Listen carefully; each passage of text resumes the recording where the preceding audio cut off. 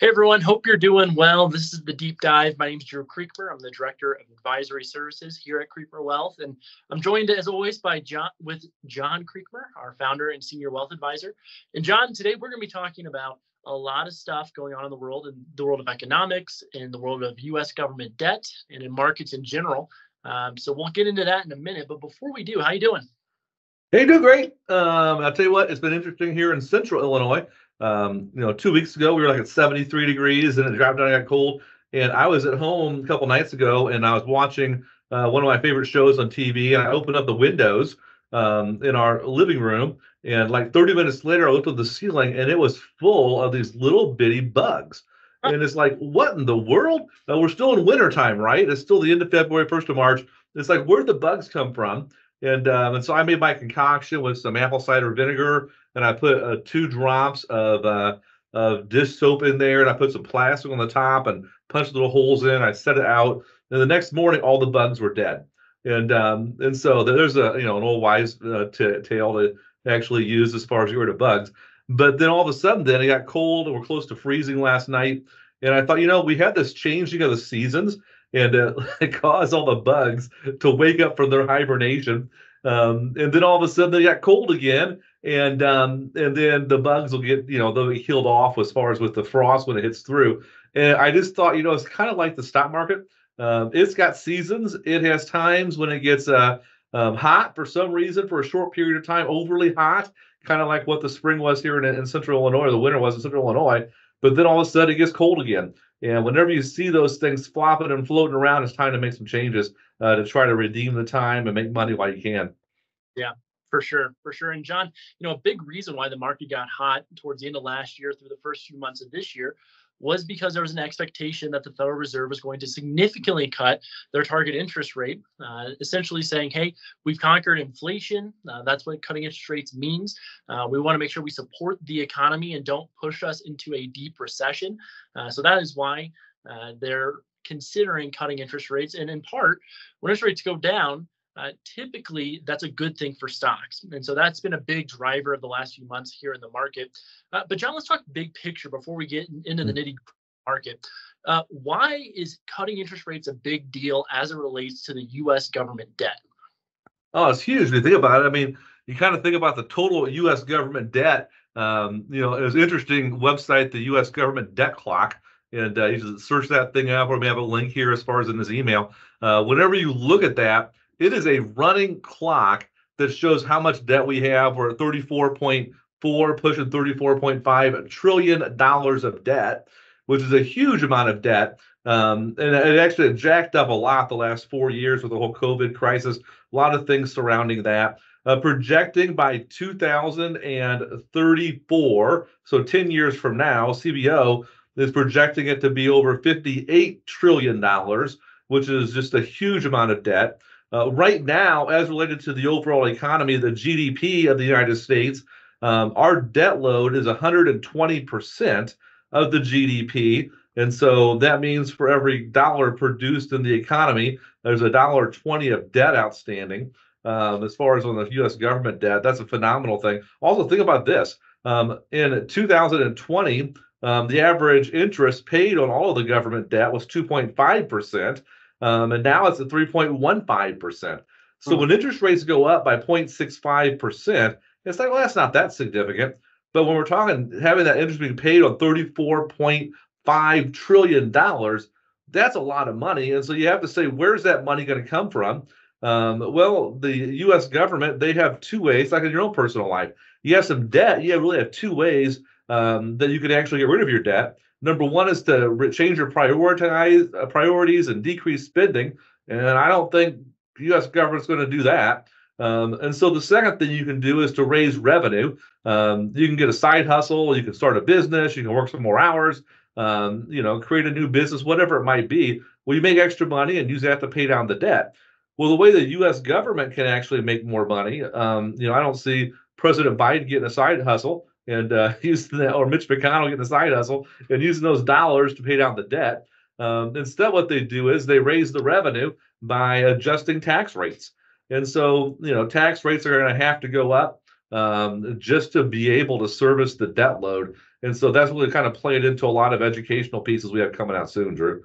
Yeah, absolutely. And John, I have this debt clock up in front of me, and there's one number that stands out as just kind of surprising, maybe a little bit shocking. It's in the top left-hand corner next to the U.S. national debt counter, and it's debt per taxpayer.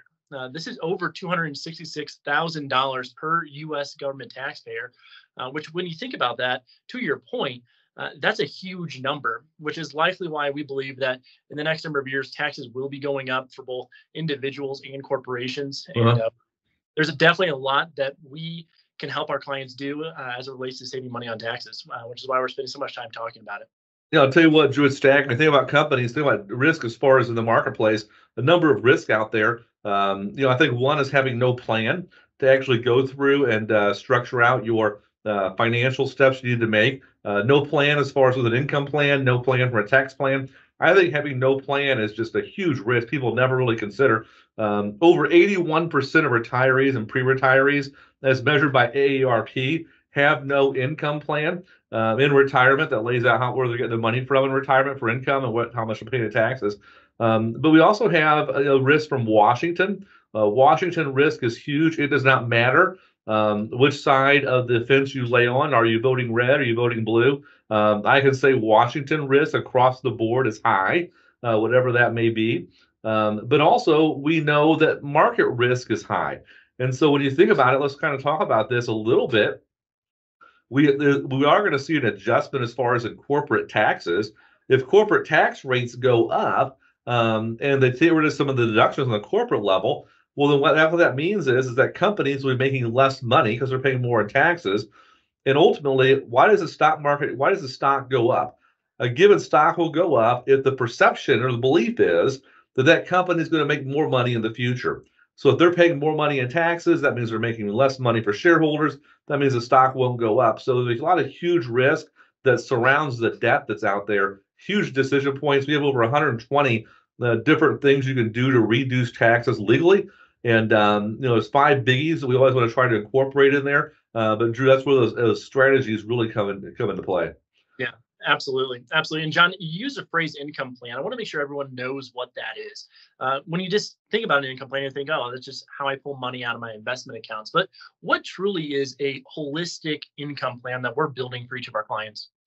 Yeah, so when it gets right down to it, it's what is the level of income that you need in order to be able to live a lifestyle that you desire. And you want to say, how do I structure my assets? And where am I pulling my income from? So number one is, what are your guaranteed income sources, which is Social Security and pension? And how do we maximize those dollars coming out of there? What is the best selection method to get you the highest level of income? Then from there, we say, well, your guaranteed income sources are X, your retirement lifestyle is Y. Do you have excess coming from your sources, or is there some type of gap? And so, in other words, if your needs are more than Social Security and pension, well, then how are we going to fill that gap or satisfy your income? Well, then we have to look at all your assets to say, is there a way for us to generate income consistently every single month and to have it taxed at a level that it increases your take-home pay? And so when you look at that, it's even things saying, well, there's 4 types of buckets of investments. And so we have tax always, which would be money coming out of, let's say, Social Security and pension and things like that, earned income. There's tax deferred. Well, that's money coming out of your IRA, your 401k, or even some non-qualified annuities or savings bonds. And then we have tax-free. And so those would be dollars coming out of let's say your life insurance proceeds, or if you take a loan on life insurance, municipal bonds are as far as the tax-free. But then also we have buckets that are capital gains. And so each of those has a different tax status. And so part of that income plan, Drew, is saying what dollars are in which tax status, and then how do we organize when they're going to come out. And so if tax rates are lower, we may recommend that you pull the money out of your IRA because that's fully taxable. But if we're projecting that tax rates are going to go up in the future, well, then we'd prefer not to pull the money from the IRA in the future, if at all possible, and instead pull it out of a non-taxable account, which could be your capital gains or your Roth IRA. Right. Right. So, each of our clients, they receive that holistic income plan that addresses your income needs, your tax plan, and your investment plan. I would encourage you, if you've not revisited that, if you're a client of ours, definitely revisit that with your advisor. We see there's some huge risk in terms of taxes in the years ahead. And if you're not a client of our firm, we'd be happy to work on one of those income plans for you. Now, John, let's kind of shift gears a little bit away from taxes and let's talk markets in general. We've been on a nice run here the last few months. And like I said earlier, the expectation about decreasing interest rates was a big driver of that. Where do we see where markets are right now? And what are the big threats that we are seeing out there? I'll tell you what, we're seeing a lot of movement. I mean, this market has really come so far so fast, and it really accelerated into the fall of last year, November, December, and the first 2 months of this year. But we're still seeing leadership happen in a very narrow group of individual companies. And so, if you have NVIDIA, I mean, it's still on a huge tear on the upside. But broad based, we're seeing other companies start to kind of get hit on the chin a little bit. Apple had a phenomenal fall, but Apple's negative year to date. Even look at some other growth names out there. Macro Libre had a phenomenal run, had an earnings announcement that was excellent, but forecast was not as strong. Well, then when the forecast is not as strong, those individual companies have taken to the woodshed a little bit. And so we're starting to see in the market, we're starting to see under the surface a little bit more selling activity from institutions than we had seen previously when they were buying. And so they're providing a backstop a little bit. So right now, of the 5 major indices that we follow, one of them is starting to show a little bit of yellow, which means caution. The other 4 are still bullish, but under the surface, it's looking like they're starting to turn a little bit to where it's like, okay, whenever we see this turn a little bit, usually then that heads to a little bit of a pullback in the market in the 5 to 10% range. And so right now we're looking for a singular event that would actually push it down there. And so because of that, it's causing us to go from having our foot all the way down on the gas pedal to where we have our right foot still on the accelerator, but our left foot right now is hovering over top of the brake pad, Drew. Yeah, yeah. And one of the things that we talked a lot about last year was the Magnificent Seven stocks and how they were largely responsible for over 70% of the total return in the S&P 500. What we've seen, and you mentioned Apple, this is why I'm thinking about it, we've begun seeing a number of those generals, quote unquote, to get shot. And whenever you see the generals, the leaders of the market beginning to turn, that's usually a sign that we have some volatility on the horizon. Right now, the only 3 generals out of that Magnificent Seven that are still doing very well is NVIDIA, Meta, so that's Facebook, and Microsoft. Those 3 seem to be what's holding up the market generally with where we are at. And so, John, you kind of mentioned our foot's hovering over the brake. What exactly does that mean? Does that mean we're going all to cash? Are we staying invested? What exactly is that? How does that actually play out in client accounts? Yeah, so right now we're simply looking at simply trading some positions. And so in other words, increasing some cash, but not going 100% to cash, right?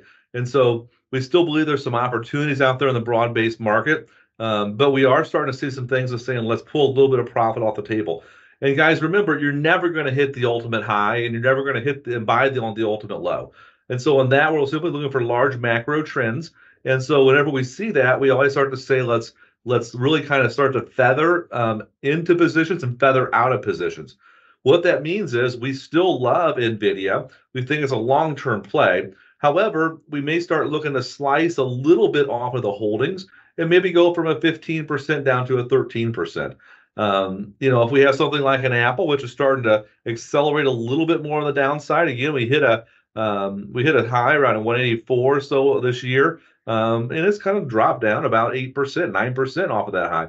Well, that would be saying, hey, let's start maybe knocking down 25, 30% off of that, just to try to make sure we're in a better position to set up so that we're not going to be trying to catch a falling knife. And so we're looking at slicing the positions. Also broad-based in our passive equity. Drew, we're looking at decreasing some of the things that provided huge growth, which would be NASDAQ and S&P 500, and taking some of those dollars and going into a cash position that we're getting 5.3 to 5.4%, depending upon the day. And why are we doing that? It's to protect a little bit from the downside and also reposition for a better, a stronger reentry point. Yeah, absolutely. So if you're a client of our firm, you may be seeing some trades pop up and get notifications in the next week or so. We're doing exactly what John's laying out. It's just being prudent with the positions we have and trying to protect those gains that we've made here in the last number of months. And so, John, overall, we covered a lot of ground here. What is the one key takeaway that you want folks to have from today's video? I'll tell you, it doesn't matter whether you're kind of looking at your income plan or a tax plan or your investment plan for your portfolios. You'll want to make sure you have a logic-based plan that's based upon rules. And at the end of the day, when you do that, you end up having a logical position moving forward, and you're not being whipsawed by the craziness and the emotion that we see in the market and that we see in the media today. And so make sure you have a plan in place for whatever your objective is. And so whether it be paying down personal debt, whether it be retirement income, whether it be taxes, whether it be portfolio management, it doesn't matter what it is. Let's make sure you talk to your advisor, make sure you have a plan in place so you can move forward with confidence. Yeah, absolutely. So guys, if you have any questions, our team is standing by and ready to help however we can, whether that's on the tax front or as it relates to your investment portfolio. Our advisors are ready and able to help you however we can do so. So thanks for the time, guys. Look forward to talking to you soon, and we'll see y'all later.